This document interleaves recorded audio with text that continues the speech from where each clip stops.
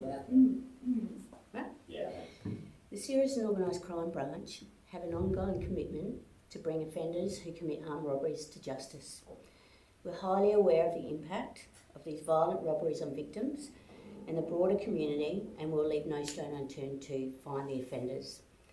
Over a series of weeks, we intend to release new information about several armed robberies that have taken place between 2007 and 2022.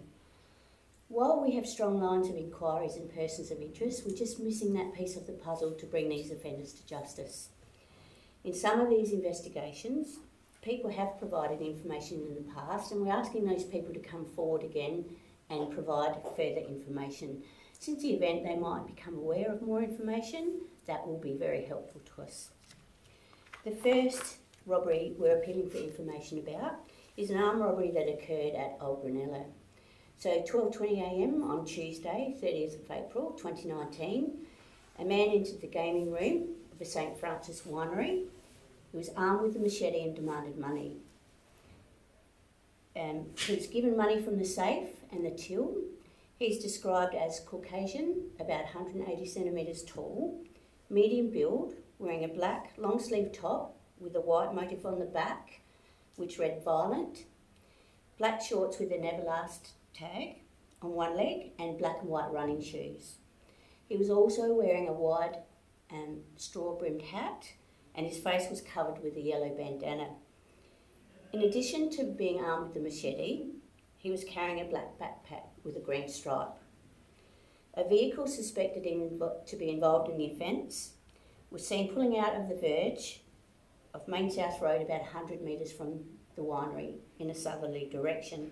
The vehicle was a Holden Statesman, white in colour, with stolen Victorian registration plates, UKS 305. Following the robbery, this vehicle was last seen travelling in a westerly direction along Sheriff's Road, Granella. Today we're releasing some new images of the vehicle and the male being suspected to drive that vehicle. Bring up last night. You can put that class up, and we can go to questions.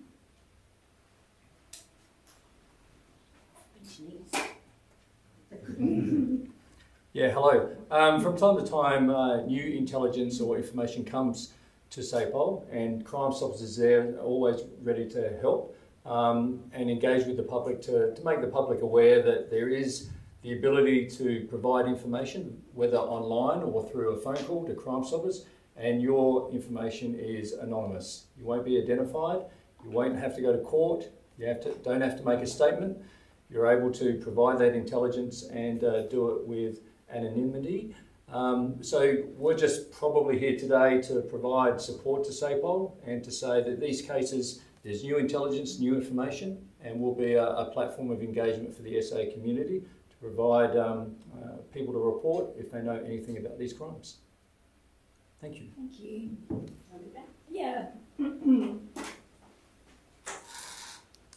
Why have you, I mean, of all the outstanding ag robberies, why have you chosen these handful, half a dozen to focus on? These have been chosen because they're sitting with my branch, and we believe we've got a really good opportunity to solve these robberies, and that's why we're releasing the new information. Do they have anything in common? No. Okay. But they're more than just has a weapon been used in each Yeah, one? so they're all armed robberies and on gaming rooms. They're all on gaming rooms, Mm-hmm. yeah. And I mean, I guess if you're going back to 2007, I mean, some of these suspects, they could have turned their lives around since then, you know, say that they've got jobs now or they're on the straight and narrow. What kind of effect could putting their image up on the World Wide Web have on them? I think of it like this. If those people are sorry for what they've done, then they should come forward and tell us and admit they've made a mistake. And on the other end of this is not only the offenders but the victims. And for us to have resolution for these victims is very important, because these events change people's lives. Some of these people have never been able to work again. So it is really important that victims know that we don't give up on this. What kind of message does this send to, I guess, current offenders or would-be offenders? What message does this operation send to them? My message is we don't give up. And my message is think again before you do it. And what kind of cost do these robberies have? You mentioned the victims, but overall, what kind of cost do these robberies have on those involved and the businesses as well? There's a lot of costs. There's a lot of cost to the victims, their family. As I said, some of these people can't work again. There's, cost to the broader community. People are scared to go into gaming rooms because of this sort of thing happening. There's cost to the Australian Hotels Association because people are second guessing, should I be employed in this industry, because there are late hours involved. There's economic costs, there's a lot of cost to the community, and that's why we don't give up. How effective are these name and shame campaigns? Do you have people calling up, they want their photo taken down before their mum sees? Do they work? When you say name and shame, we're not naming anyone. If we had the name, we'd be arresting them. Shaming them, I don't know if they're shamed. That's really an issue for them. I think they should be ashamed that they do these type of things. I think it's really important to keep these in focus and not to lose focus that the fact there are victims on the end of this. Crime Stoppers is doing something similar with bottle shop robberies. Are these types of campaigns effective? Absolutely effective, and I applaud Crime Stoppers. It is a way that people can be anonymous and protected, and we really value our working relationship with Crime Stoppers.